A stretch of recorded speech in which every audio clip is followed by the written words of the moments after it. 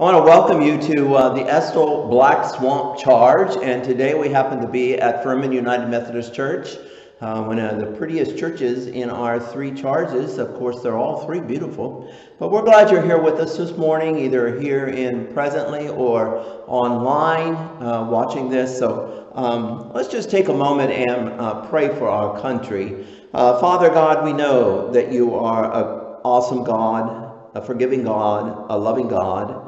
Right now, dear God, our world is in chaos.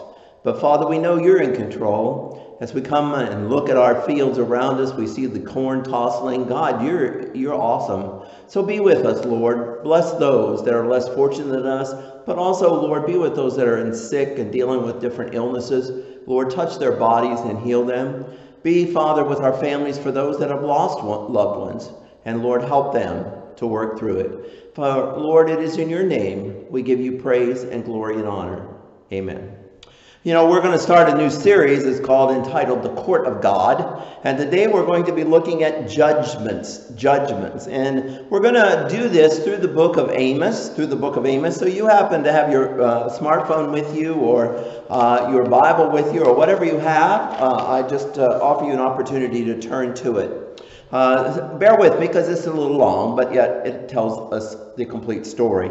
The words of Amos, who among the shepherds of Tekoa, which he saw concerning Israel in the days of King Uzziah of Judah, and in the days of King Jeroboam, son of Joash of Israel, 2 years before the earthquake. So historical moment there. And he said, the Lord roars from Zion and utters his voice from Jerusalem, and the pastures of the shepherds wither, and the top of Carmel dries up. Thus says the Lord, for 3 transgressions of Damascus, and for 4 I will not revoke the punishment, because they have threshed Gilead with threshing sledges of iron.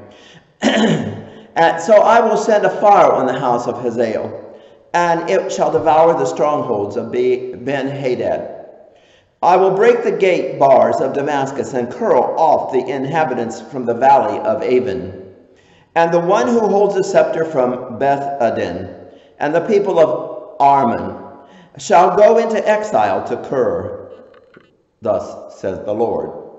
Thus says the Lord, for 3 transgressions of Gaza, and for 4 I will not revoke the punishment, because they carried into exile entire communities, to hand them over to Edom. So I will send a fire on the wall of Gaza, a fire that shall devour its strongholds. And I will cut off the inhabitants of Ashdod, and the one who holds the scepter from Ashkelon. I will turn my hand against Ekron, and the remnant of the Philistines shall perish, says the Lord God. Thus says the Lord, for 3 transgressions of Tyre, and for 4 I will not revoke judgment, because they delivered entire communities over to Edom, and did not remember the covenant of kinship. So I shall send a fire on the wall of Tyre, a fire that shall devour its strongholds. Thus says the Lord, for 3 transgressions of Edom, and for 4 I will not revoke this punishment, because he pursued his brother with the sword and cast off all pity. He maintained his anger perpetually and kept his wrath forever. So I will send a fire on Teman, and it shall devour the strongholds of Bashra. Thus says the Lord, for 3 transgressions of the Amorites, and for 4 I will not revoke the punishments, because they have ripped open pregnant women in Gilead, and in order to enlarge their territory. So I will kindle a fire against the wall of Rabbah, a fire that shall devour its strongholds, with shouting on the day of battle, with a storm on the day of a whirlwind. And then their king shall go into exile, and his officials together. Thus says the Lord. Thus says the Lord, for 3 transgressions of Moab, and for 4 I will not revoke the punishment, because he burned to lime the bones of the king of Edom. So I will send a fire on Moab, and it shall devour the strongholds of Keroth, and Moab shall die amid an uproar, amid shouting, and the sound of the trumpet. I will cut off the ruler from its midst, and will kill all of its officials with him. Thus says the Lord. The word of God for the people of God. Thanks be to God. Father, these are your words. Open them to us, make them alive for us, and help us, Lord, to learn something for the world in which we live in, and to help each of us, Lord, know that there is going to be a judgment. In Jesus' name, amen, amen. You know, we have entered a soap opera courtroom over the past several months with the Depp Heard trial. To many, it seems crazy to launder your dirty clothes in public. To others, it means spending up to $20,000 for a front row seat in the courtroom. You know, everyone has been waiting to see the final judgment by the jurors. So as of today, Sunday, there has been a verdict. And of course, Johnny Depp came out on top. But it wasn't until after the jury answered 42 questions. 42 questions. 42 questions. What is this anyway? What about the children, the neighbors, their friends, the observers? You know, in God's court, there will be no cameras, no objections, no pleading, and no witnesses to defend the souls of humanity. God will be seated on the throne. Jesus will be at his right hand. And the Holy Spirit will be testifying about each person's life as they approach the bench. Our lives are our testimony. Our lives are our witness.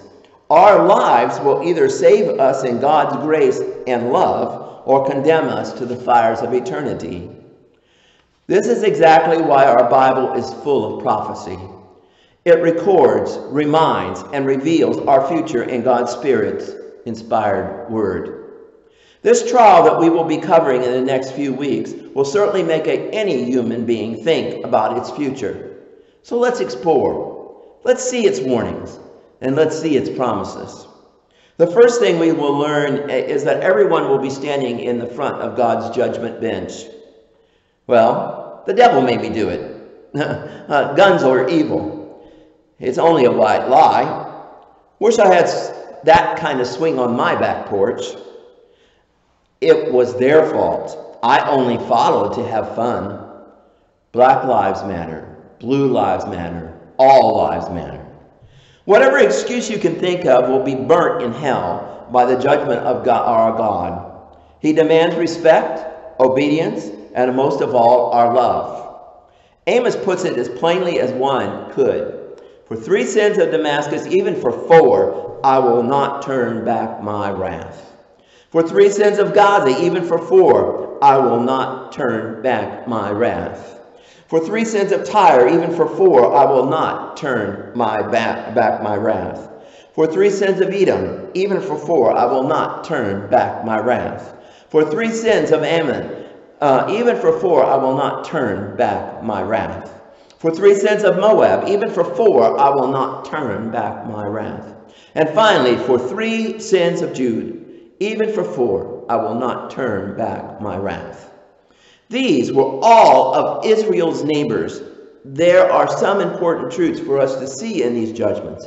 First, they are all because of sin. 1, 2, or 3. It does not matter. There are consequences to sin. Then God shows his grace to the world by giving them one more sin before his wrath falls. But who is listening? No one's listening. No one is obeying God's law. No one sees God's wrath as anyone neither seriously nor final. And then the punishment will be found in God's disgust with humanity. The second thing is that God does not forget our sin. As each of these cities was brought before God's seat, he was hurt by their disobedience and selfishness. They wanted to oppress, maim, kill each other. Does it sound like today? Certainly does. Did anyone here today see the murders, shootings, and robberies over this past Memorial Day weekend? It just astonishes me. Made me sick to my stomach. What do you think it's doing to God's heart, to his mind, to his hands, to his angels? The world today is doing exactly what these cities were doing, being anything but human. Our world has become a haven for beasts, ugliness, a time to hurt others, and certainly no respect for life.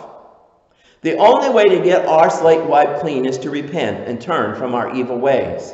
It's easy, but do we do it? My favorite thing that I've learned in all my experiences with my Baptist church folks, Mount Vernon Nazarene University and seminary, and down through the years of my ministries, is that we sin every day in thought, word, and deed. Every day. Every day. Then we should be on our knees asking God to forgive us. God tells the people of these cities that he does not forget the evil that they have brought on each other and humanity, God's creation. The new 2022 quarter has the head turned away from "In God We Trust." The very people who are advocating for gun control are demanding that we have more police in our schools.